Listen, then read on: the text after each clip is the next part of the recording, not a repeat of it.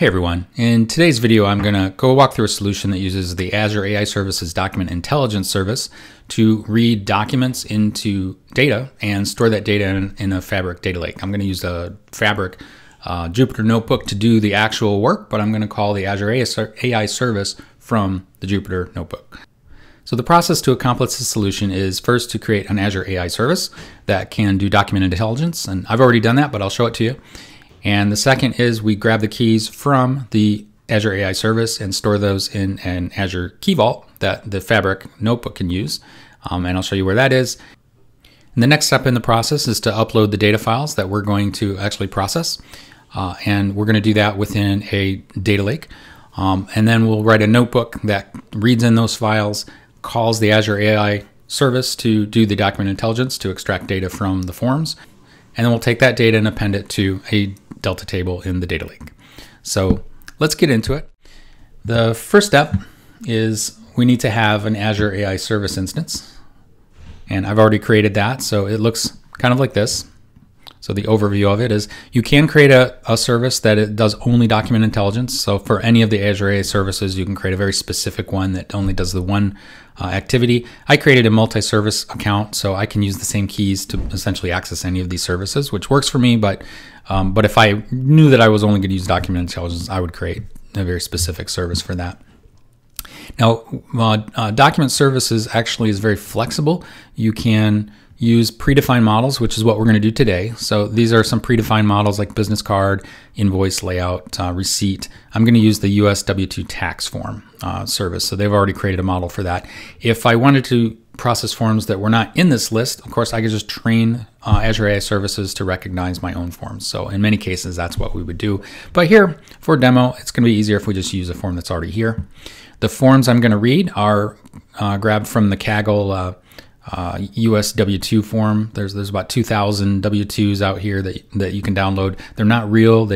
Somebody generated 2,000 W-2 forms with totally fake names and data, so we're not violating any privacy issues here. And once we have the AI service created, we then go to grab the keys. So each Azure AI services has a key that you can access it with. So that's the technique we're going to use. So I copied one of these keys, for example, and I created a Key Vault. So this is Azure Key Vault. So this is what this looks like. And I added that secret to Azure Key Vault. So the key we're going to use is Azure AI Services key, and that is the key that comes from the Azure AI service. Okay, so that's kind of the dependencies that are outside of Fabric. So if we go into Fabric, I have a table structure here. The output table that we're going to have at the end is all the data fields that are contained within the W-2s that we process. So that's what this output table looks like. But what we're starting with are images. So this is not data yet. This is just a scanned image of a W-2. So this one has all these data fields that we want to have in our table, but currently they're in a scan. So how do we get that from here over to here? So that's our problem to solve. And we're going to do that using the Azure AI Services SDK for Python within a notebook. So here's the notebook that we'll use. And let me close that. Let me get that to somewhere else. I don't want to have two editors open at the same time for the same thing. We'll go back to the data lake. Not sure how I did that. Yeah, that's fine. Okay, so here's the notebook, and so I'm going to walk through this notebook. There's a lot of stuff here, but there's not that much going on. So the first thing I'm going to do is look at the main loop. So this is the process, right? So what we want to do is we want to read files. So here's the new files that we've ingested into the data lake so far, and these are all the JPEGs like I showed you before. And so we're going to read those JPEGs into a data frame. So that data frame will come back, and its content will be basically one row per JPEG, and it'll have the name, it'll have some other metadata, and then more importantly, it will have the bits, so an array of bytes that make up the JPEG file. We need to change, and then for each row, we're going to process one row at a time. So this is not necessarily built for high scale, but doing it in a straight line like this linearly will make it easy to understand. But for each row in the data frame, we're then going to extract the bits, which are the blob, and the file name. And you'll see why the file name we extract because we want to put it into the output table so we know which W2 came from which file, so we can have some lineage. But the important part is the bits. So in the bits, we're going to change this into a base64 string, and this is how we're going to do that in Python, and then embed that within a payload object that we send to Azure AI Services. And it wants to have an object that has this key, base64 source, and a base64 string representation of the input file. So that's what this piece does. And then we have a function that I'll go through, but I wrote a function that takes the bits in base64 format and the file name, because it appends that to the row object, and then returns that as an object. And then for that row, we're going to save that to the table, and this writes it out to the data lake table in Delta format. And then the rest of this is just some cleanup. So once we've OCR'd the W2, we've saved it to the data lake. We're actually just going to move the file from the new files to the loaded archive. So loaded archive has ones we've done before, new files is ones we need to do, and that's what this is, just some file mop up at the end of the process. And then down here, we're just going to look and make sure our files got in there. Okay, so let me kind of go up. Now I did say we have to integrate with AI services using a key from the key vault. So this cell does that. So what this cell is going to do is use the Trident token library to go ahead and grab the key that we stored in Key Vault and store that in a local AI services key. So let me do that real quick. And that just takes a second. And then if we wanted to print the key to look at it, we actually can't do that, because the notebook knows that that's a sensitive key and you shouldn't be looking at it, so it redacts that. And then up here, I do need to run this dependency. So we're going to be calling the Azure AI Document Intelligence SDK, so we need to install that with pip. So I'm going to go ahead and get that installed real quick. Okay, that's done. Good. Let me clear that so it doesn't clutter us too much. Okay, so we've got the dependency, we've got the key. Can't look at the key, but we know it's there because it says redacted. And then just some constants here. So the source folder is new files. The output folder is loaded archive. And these I just store up here so that I don't hard code them later on in the code. And then the Delta table name is forms W2, which is right here. Okay, so the output that I want to put in the Delta table, I created the schema in advance because I want to just make sure that, you know, all the fields are exactly what I want, and they're named what I want, they have the types that I want, and so on. So I'm just being very strict about this, so I created this. If I didn't do this, I could still save data to the Delta table, but it might not have the structure that I really wanted. So it's just a little discipline issue there. And then this is the function that actually reads the W2. And this is where all the web service work is done. So basically what we're doing here is we're bringing in the dependencies that we pipped up above from Azure. So we have the document intelligence client right here. And we create a document intelligence client. Pretty easy. We just give it the endpoint, which is one of our constants, right? Where's the endpoint? Oh, right here.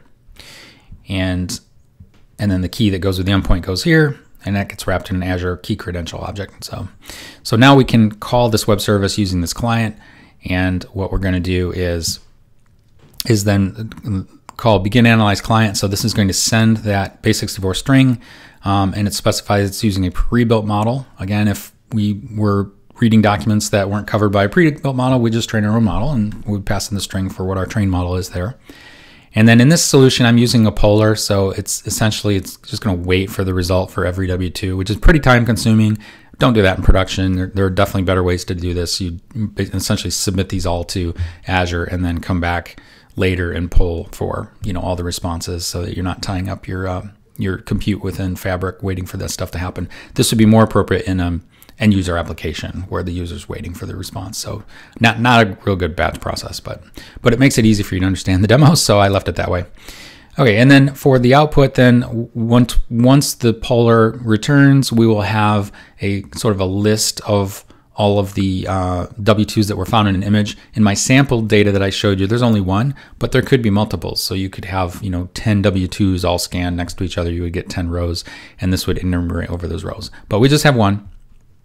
And then what this is going to do essentially is is read the JSON return from Azure AI services and reformat it into a single row with all the fields that I actually want. So these are parsing through some embedded JSON. These are the ones below are probably easier to understand, where it just says, hey, from the W2, get the key called wages, tips, and other compensation, store that in our data model with wages underscore tips, and make sure that that's a number when it comes out. So this is just, you can read the code from GitHub, but basically what it's just going to do is it's going to take this kind of nested JSON object and create a row for our Delta table.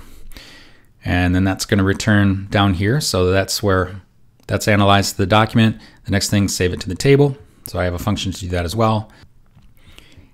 And then the second to last step is to append the data we found to the Delta table.